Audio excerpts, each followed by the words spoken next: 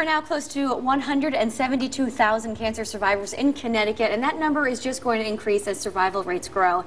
And this weekend, the 8th annual CT Challenge charity bike ride will raise funds for the much-needed programs to support these survivors. Here to fill us in are Scott Capozza, a cancer survivor who's riding in the challenge, along with Aiden Charles, a coach and team director for the Aetna cycling team. Gentlemen, thanks for being here. Thanks for having us. Thank you. Scott, tell me about this event. Looks like there was a huge turnout last year by that picture. Yeah, last year we had unprecedented growth for the Connecticut Challenge. The ride started in 2005 with 200 riders and a handful of very passionate volunteers. Last year we had over 1,100 riders and over 300 volunteers. Wow. And we raised $1.5 million for programs and services around the state for cancer survivors. So it was really an amazing event. We're just continuing to grow on that success. And we should mention that the number of cancer survivors keeps growing in the state, so it's so positive, and all the money goes to that? Absolutely. The driving force behind Connecticut Challenge, the entity of Connecticut Challenge, is a fellow survivor by the name of Jeff Keith, who 30 years ago lost his leg to osteosarcoma, was treated at Dana-Farber in Boston, and as an adult, he went to their survivorship clinic in Boston, but realized that there weren't any survivorship clinics here in the state of Connecticut to meet the needs of survivors here. So with the funds from the first couple of Connecticut Challenge rides, they started the first survivorship clinic in the state at Yale New Haven Hospital, and then it has expanded so that now over half the hospitals in the state of Connecticut get some sort of funding from Connecticut Challenge to have a survivorship program in place for survivors. Wow, that's success. That's fantastic news. All right, Aiden, tell me about the Aetna cycling team and how you guys are taking part in this challenge. Well, this is the first year Aetna's coming on board as a corporate sponsor. We're pretty excited to be part of what is probably one of the premier cycling event or charity cycling event in Connecticut this year. And we're excited to rally a group of 20 individuals, both as a racing team that's participating, that races all over the country, and as an employee-based riding team.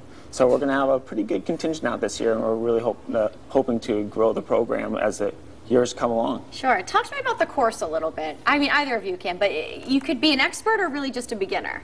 Oh, yeah. There's definitely a very, very challenging 100-mile ride, which is going to bring out people from probably all over New England and beyond, which is going to be pretty exciting.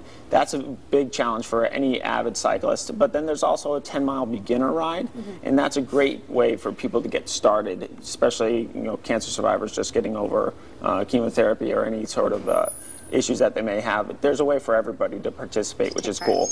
Great. Scott, tell me about the recently formed Connecticut Challenge Survivorship Network.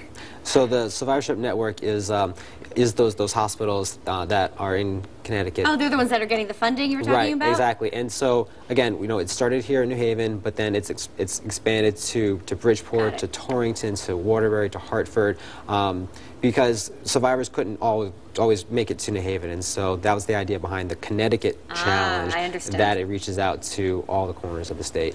And you've taken part in all of the rides? I have, yes. What's your training like?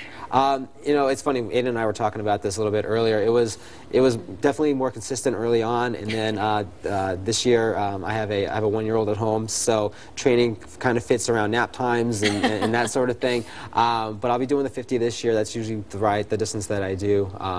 But it's a great event, and it's been such a positive experience to be part of. And do you practice with your team? Is that how it works, or does everyone do this individually? Well, the team does practice together at times, but then other people go out, or other members of the team will go out and train on their own, and just whenever they can fit into their schedule.